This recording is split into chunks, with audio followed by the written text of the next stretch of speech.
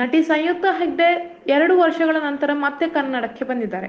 College Kumar ಸಿನಿಮಾದ ವಿವಾದದ ನಂತರ ಮತ್ತೊಂದು ಅವಕಾಶ ಅವರಿಗೆ ಸಿಕ್ಕಿದೆ.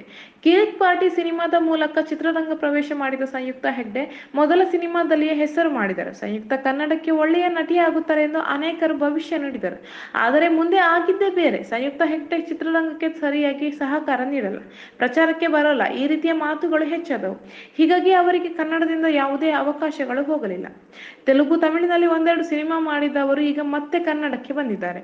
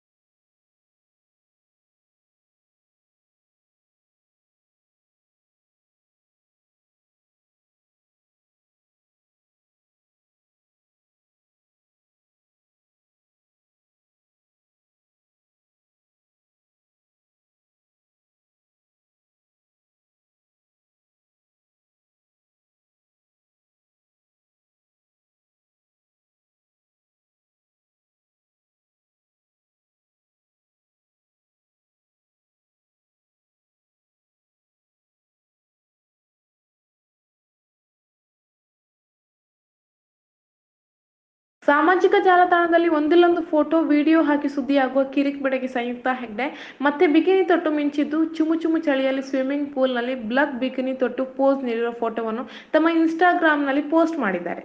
ಈ ಹಿಂದೆಯೂ ಬಿಕಿನಿ ತೊಟ್ಟು ಪಡ್ಡೆ ಹುಡುಗರ ಮನಸೆಳೆದಿದ್ದ ಸಂಯುಕ್ತಾ ಹೆಗ್ಡೆ ಅವರನ್ನು ನೆಟ್ಟಿಗರು ಟ್ರೋಲ್ ಮಾಡಿದ್ರು. ಆದರೆ ಮತ್ತೊಮ್ಮೆ ತಮ್ಮ ಬಿಕಿನಿ ಫೋಟೋ ಹಾಕುವ ಮೂಲಕ ಟಾಂಗ್ ನೀಡಿದ್ದಾರೆ.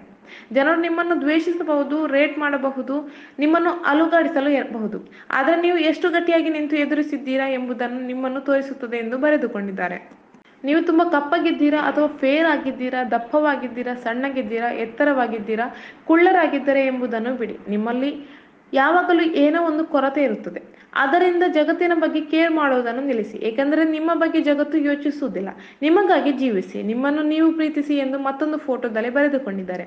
ಸಂಯುಕ್ತಾ ಹೆಗ್ಡೆ ಸದ್ಯ MTVಯ ಸ್ಲಿಟ್ಸ್ ವಿಲ್ಲಾ ಡೇಟಿಂಗ್ ರಿಯಾಲಿಟಿ ಶೋನಲ್ಲಿ ಭಾಗವಹಿಸಿದ್ದು, ಕಾರ್ಯಕ್ರಮದಲ್ಲಿ ಇತರೆ ಸ್ಪರ್ಧಿಗಳಿಗೆ ಪೈಪೋಟಿ ನೀಡಿ ಮತ್ತೊಮ್ಮೆ ಕಿರಿಕ್ ಹುಡುಗಿ ಎಂಬುದನ್ನು ತೋರಿಸಿಕೊಟ್ಟಿದ್ದಾರೆ.